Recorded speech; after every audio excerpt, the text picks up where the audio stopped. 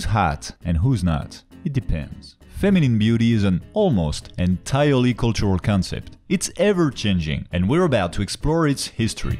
5,000 years of smooth skin, voluptuous hair, and soft curves. You in? For most of history, what was considered the pinnacle of sensuality was, not this, that. A woman's hair is like an erotic hand grenade. It can blow up and unleash horniness at any moment. Everybody knows it, and most religions knew it too.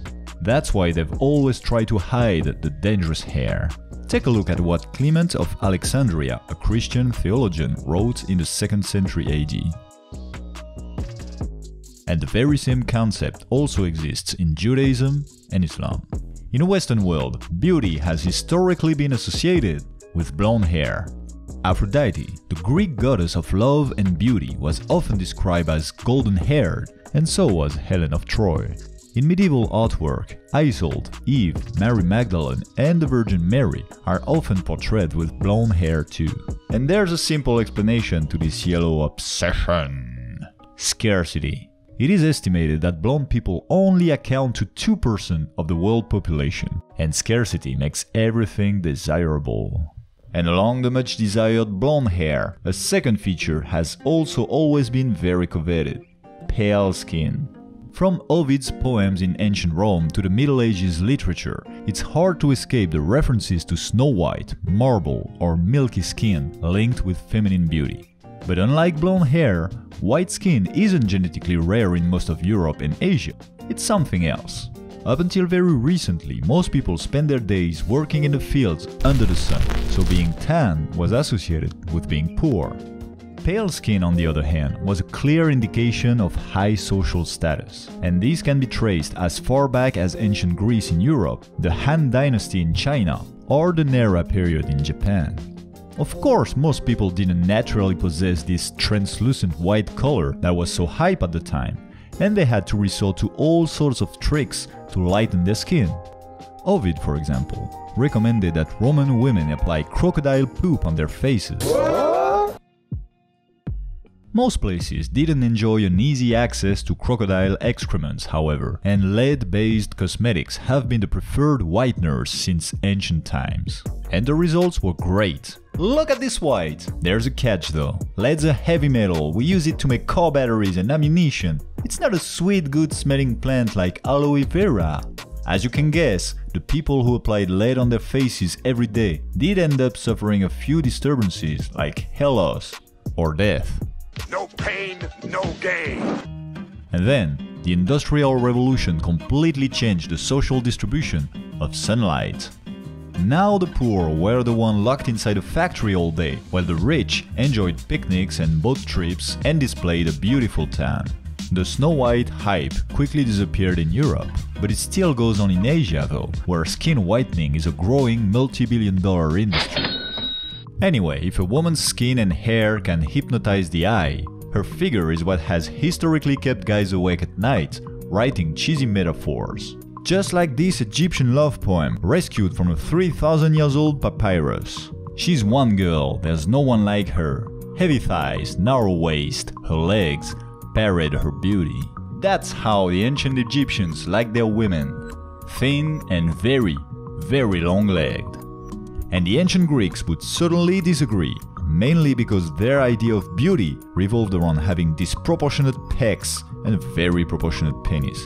Yeah, feminine beauty clearly wasn't their priority. However, they did make a few naked representations of Aphrodite, the Greek goddess of love and beauty. She always appears thin, with a little belly, large hips and medium breasts. When it came to women, the ancient Greeks swore by the pear shape. And then came the Romans, and they had this Chinese car manufacturer mentality, so they basically took everything the Greeks ever invented and just copied it. The gods, the architecture, and the taste for women. The rather explicit wall paintings found in Roman villas or brothels all celebrate the pear shape. And then, Christianity took over the Western world, which clearly changed the whole vibe as far as celebrating the body was concerned. The human body was now officially considered a disgusting amount of decaying flesh, which is why it's impossible to find a naked body in early Middle Ages art. By the late medieval period though, female nudes started to resurface, especially in the illuminated manuscripts. These were private books, so there was no risk of uncontrolled titty exposure to the general population, which is why it was tolerated by the church. At that time, by the way, the peak of sexiness was still a combination of blonde hair, cadaveric skin and a beautiful pear shape. In the mid-15th century, Europe launched a big update: the Renaissance. During this time, the classic Greco-Roman culture was rediscovered, and logically, the nude made a huge comeback in arts. The body was praised again as something beautiful and full of life. In the paintings of Raphael, Titian or Rubens, women proudly exhibit large hips. And to celebrate his dedication to love handles, chubby girls have officially retired Rubens' jersey, and the adjective Rubenesque can now be used to describe a woman with beautiful curves. But the hype around extra flesh didn't last long. The 18th century marked a return to a thinner figure and a traditional pear shape. With an important change though. Europe officially entered the boobs era. With France leading the way, necklines were lowered. Pretty low actually. At the time, displaying a bare ankle or shoulder was considered highly inappropriate, but showing off your cleavage was just fine. Of course, with such a freedom of movement, it wasn't uncommon to see your breast casually pop out of the dress. To face this situation with the greatest elegance, before going out into the world, upper-class ladies made sure to put red makeup on their nipples. Fashion comes and goes, and in the following century, breasts were covered again. And not only that, the 19th century saw the official death of the pear shape, because the hourglass killed it. The early 1800s is when the glorification of large breasts and buttocks, together with a tiny waist, really took off. Of course, very few girls had the genetics to achieve this brand new ideal, and there was no plastic surgery nor Photoshop at the time, so women had to use that, a corset. It had rigid parts that made both the breasts and the buttocks look bigger, and the central part was laced very tight in order to make the waist look as narrow as possible.